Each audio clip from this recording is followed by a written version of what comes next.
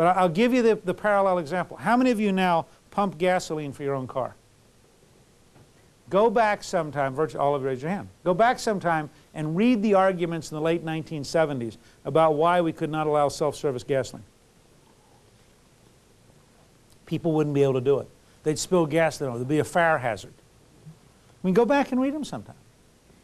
Trusting in people, sharing information, broadening out the base of everybody having a chance to play is very, very important. Now, really radical idea, probably get in trouble again, but I can't help. Sound like Self-law. If you and your spouse decide to get divorced, why do you need a lawyer if you both agree? Because the state's part of the marriage. The state is, but why is the lawyer? It's the lawyer. Because you need a lawyer to discern what the legalese says. Right, but that's because of the way they write the legalese. And because most need a people lawyer don't to have fill out the access state's to paperwork. that kind of information or know how to find it. Right, but what if we organized a system that said, here is your self-enhanced guide to getting a divorce? So what is their possible incentive to let go of that kind of control? I didn't say the lawyers are like doing Well, it. they're not The gonna consumer. like I mean, you think the gas station owners in the late 70s liked giving up full-service gasoline? No, Right, they lost. right. Well, that's what life's about. They have Sometimes to you do win, it. sometimes you lose. they have to do it I mean, themselves. imagine blacksmiths the first time a car came through. I mean, blacksmiths took it on the head. Buggy whip manufacturers hated it.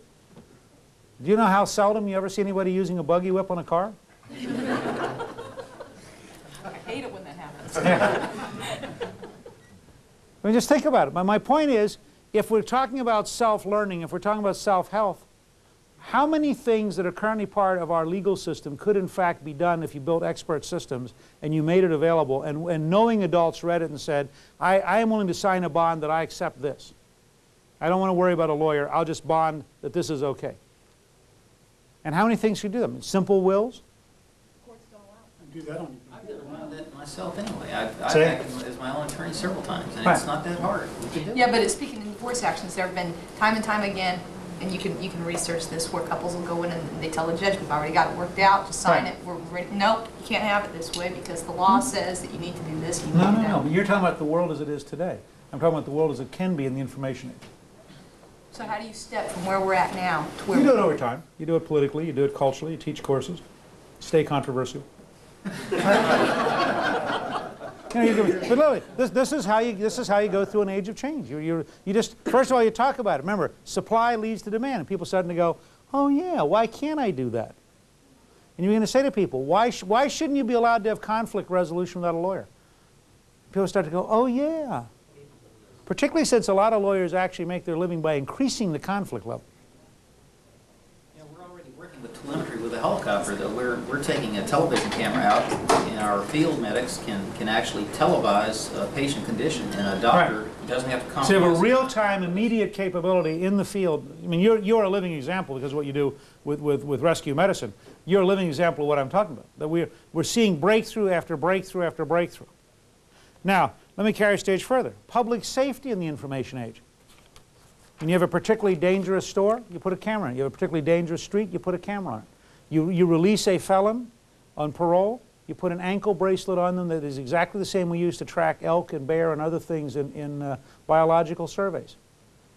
You track them by a computer, and if it turns out they happen to be at the 7-Eleven exactly at the time there's a robbery, you have a theory. Well, you do, don't you? Aren't we headed though then towards Orwell's 1980? You are if you're a felon. Well, Yeah.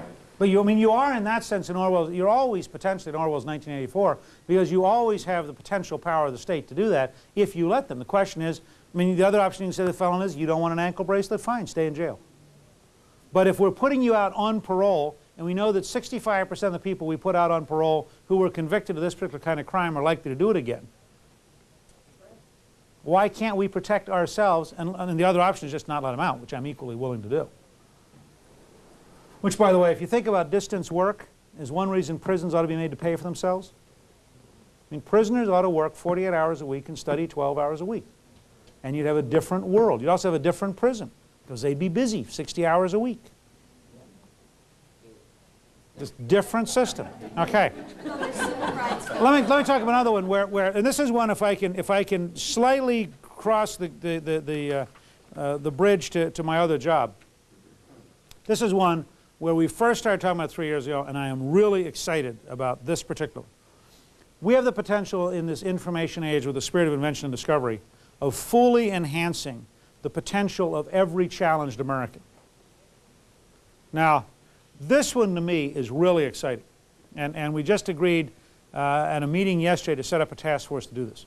I believe if you talk about the severely challenged, people who have genetic problems, who've been in a wreck, people who are in wheelchairs, people who have maybe born with Down syndrome or born with a variety of problems, I believe we're on the edge of a revolution.